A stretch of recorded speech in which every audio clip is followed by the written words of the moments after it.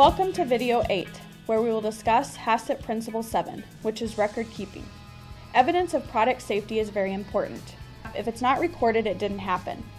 This record keeping is also very useful during audits that may be performed or also employee training.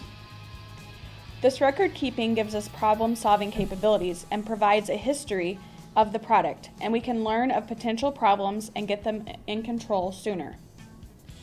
Records that we need to maintain are the hazard analysis itself, identification of the critical limits, and monitoring records of those critical limits, such as data or validation studies that support those critical limits, or actual testing methods that are utilized to measure those critical limits.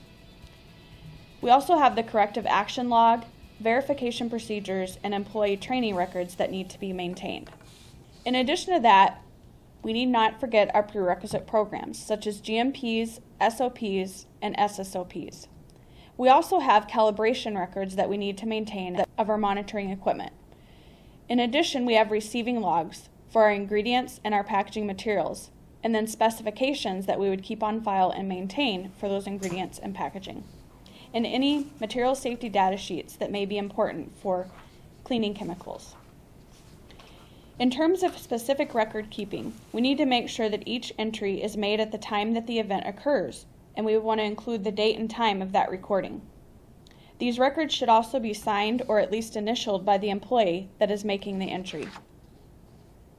We would never want to pre-record any data nor postpone making entries and rely on memory. If modifications are necessary to any records, we would want to put one line through that error and then initial the change. Record review is also an important part of record keeping. This record review should be done by someone who is preferably HACCP trained. We would do this record review prior to shipping out a batch of product to ensure completeness of all records, that all critical limits were met at each of the critical control points, and that proper corrective actions have occurred if they were necessary. In addition to that, we would do a daily review of records for completeness. This record review document would be signed and dated by the individual who is performing the review.